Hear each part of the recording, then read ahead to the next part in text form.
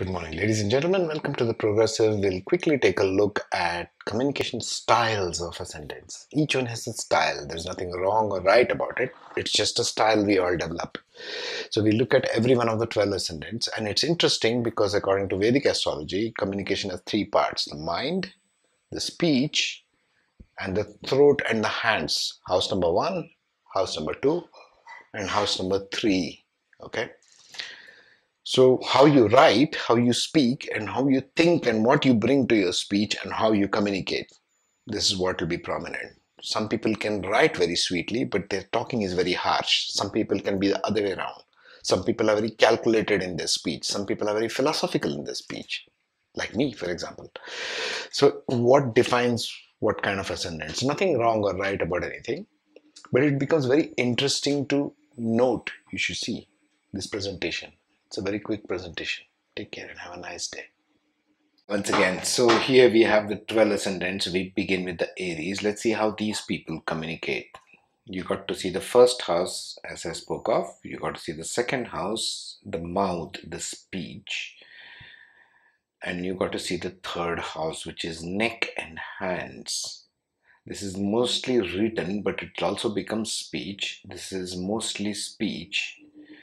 Okay, and this is how your mind is going to color all these two, because mind, you take it everywhere, all the 12 houses. Okay, those are the rules.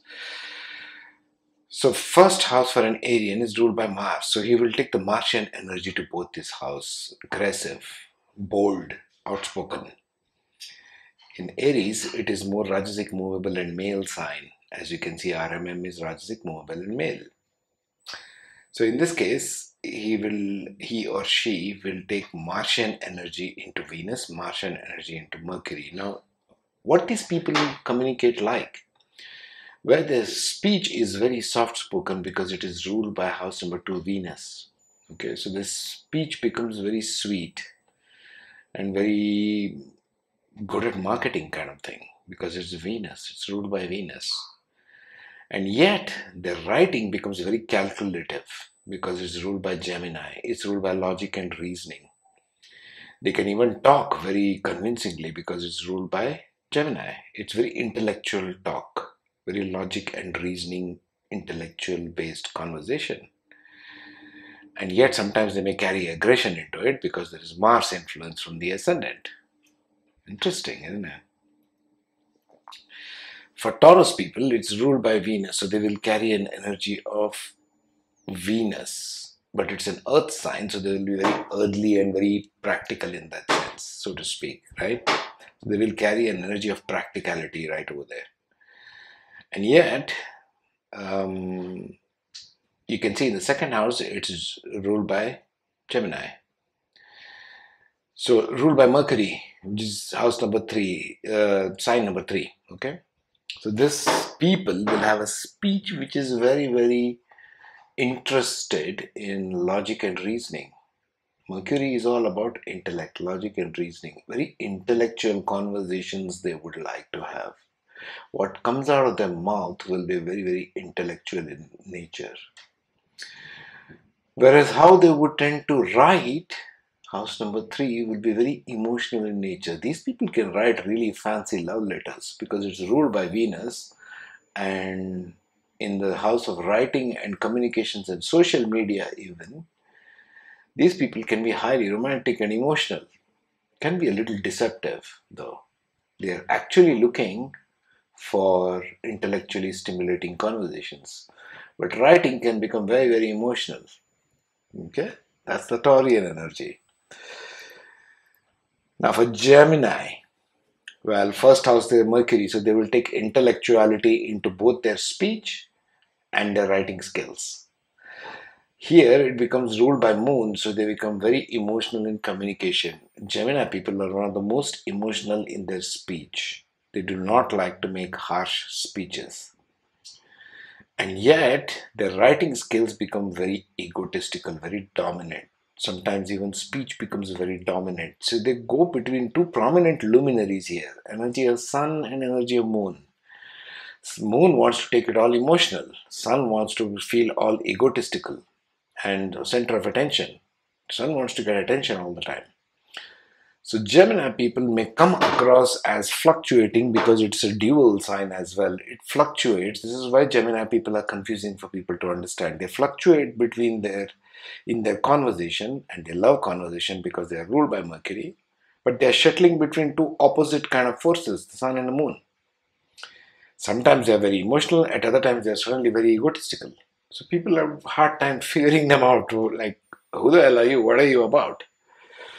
Cancer. First house moon. So they will take an emotional signature to their speech and to their writing skills. And yet, their speech will be very highly egotistical. People will listen to a Cancer person and think this person is very, very egoistic. Why? It's ruled by Sun. Whereas their writing will be very calculated. It's the house number 6 is of calculation, Virgo. Very calculated approach to everything. Very earthy kind of writing skills. So they're very excellent at writing letters, communication, emails, and so on and so forth. They're very good in social media because their speech is very calculated in writing. This is house number 3 is more of arms and shoulders, so it's more about writing.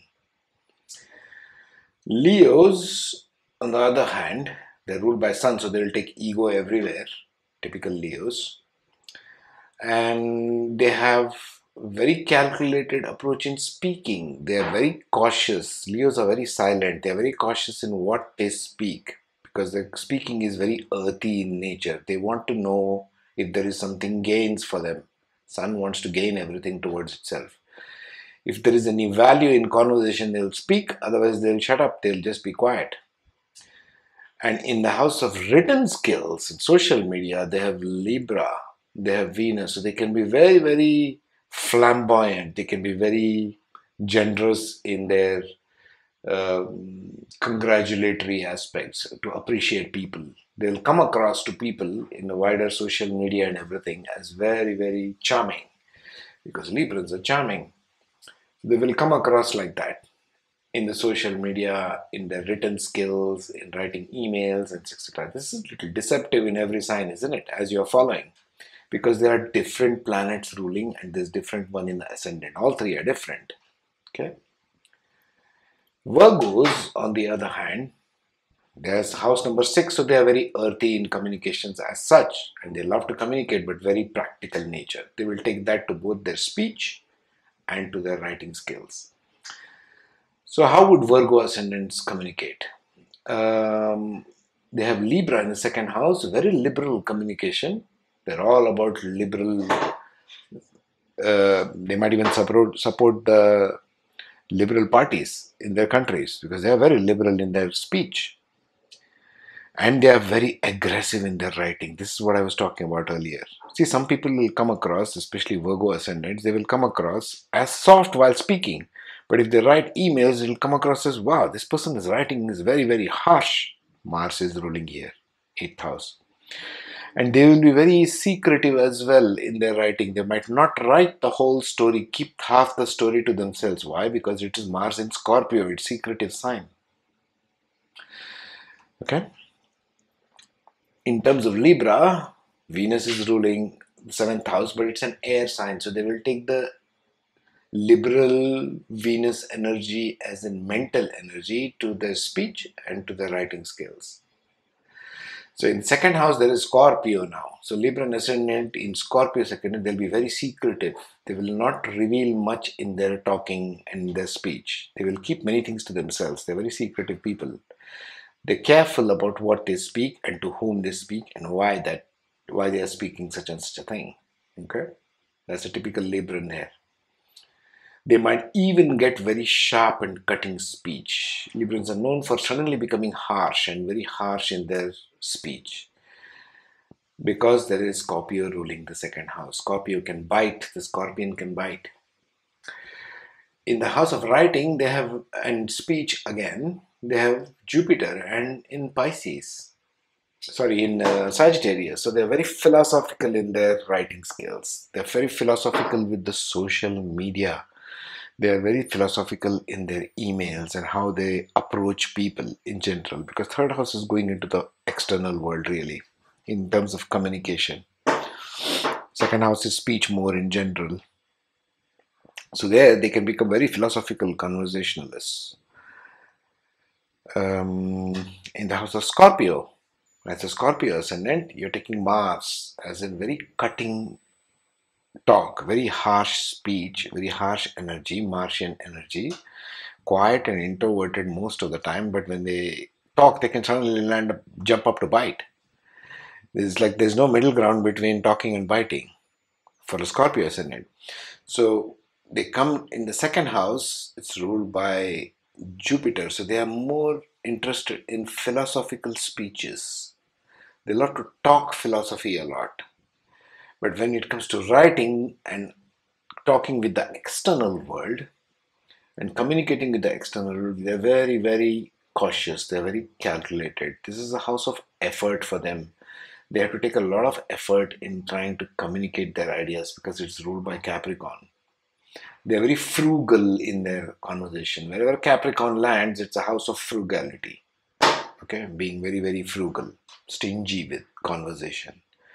They like to talk less. This is why Scorpions come across as mysterious because they open their mouths and philosophy comes out. But when you ask them to write or do major things, they will become very reserved all of a sudden. Okay. Sag, what do Sag people communicate as? Ruled by Jupiter, so they will take philosophy everywhere. Philosophy in speech, philosophy in writing. But both these houses are ruled by Saturn for them. Okay? So they will be frugal in their speech, they will be frugal in their writing skills. They're highly introverted people, Sagittarians. Although they believe in taking philosophy everywhere, Jupiter is even debilitated here, as you can see. It's not doing very well here. And in Aquarius, again ruled by Saturn. So both these houses for Sagittarians makes it difficult for them to have good flow of communications. They're very introverted people. Really speaking, these are introverted people. The quietest ones in the room will be a Sag. Capricorn, ruled by 10, so they will take frugality to both speech and to writing. So they will not want to communicate much primarily because of this. And second house being ruled by Aquarius, which is again ruled by Saturn, so it will be less of speech. Capricorns also speak very less. However, they love to write a lot because this is ruled by Pisces and it's ruled by Jupiter. And we love to communicate writing in philosophical terms. Speech very less, writing in philosophical terms, and very dreamy kind of writing. Capricorn ascendants are very dreamy writings. I've seen this even in my friends. Aquarius, house ruled by Saturn, so less of everything, less of speech, less of writing. In speech, they have got Jupiter. House number 12 comes in second. So they are very philosophical in their speech, but very aggressive in their writing and talking to others. They can get really cruel, really fast. So this flip for us, Aquarius, ascendant people, makes it difficult for them to figure themselves out or for others to figure them out. This is something similar to Cancer because they have Sun and Moon. Gemini, because they have Sun and Moon in first and second. These two are contradictory. They will talk less because they are carrying the Saturn energy right to second and third house. However, second house is very Jupiterian. So it's 12, house number 12 is very dreamy. Piscean energy is very dreamy, philosophical, out there in the other worlds, other dimensions, etc. Always thinking about a dreamy world. House number 12. So the speech becomes very dreamy like, oh, what about this? What about that? What if we are living in a world like this? And so on and so forth. They'll come across like that in the speaking. But if you touch certain parts of theirs which they do not agree with, they can suddenly turn extremely aggressive. Because not only is this the enemy house, it's ruled by Mars and it's a very male sign. Number one, this makes Aquarius suddenly become very, very cutting, sharp in their speech. So Pisces is ruled by 12, which is Jupiter. So Jupiter looks at expansive communications in speech and in writing and in social media. So what does Jupiter do here? Well, their communication of Pisces ascendant as speech is very, very bold, forthright. They want to speak. These are the people who feel stifled in their speech earlier on in life, but they are very, very bold earlier on in life as well. So they can have generally a lot of battles with their family earlier on in life because of this attitude. They have Jupiter in their head, which is very expansive energy, but they are being restricted by their family, and which is got a Mars and Aries, bold and outwards. They will very, very bold communications, right? Later on in life, they might become restricted because the house number 10, okay? So this is what Pisces net has to work through in life. They need not be, they should learn to speak up their heart and mind, okay, throughout their life. In the house number 3, you have Taurus, which is very earthy sign like. So they are looking for sensual, grounded communications, very materialistic, earthly, sensual kind of communications they have in writing skills. This is why these Piscean ascendants can make very good novelists, because this third house is also the house of writing.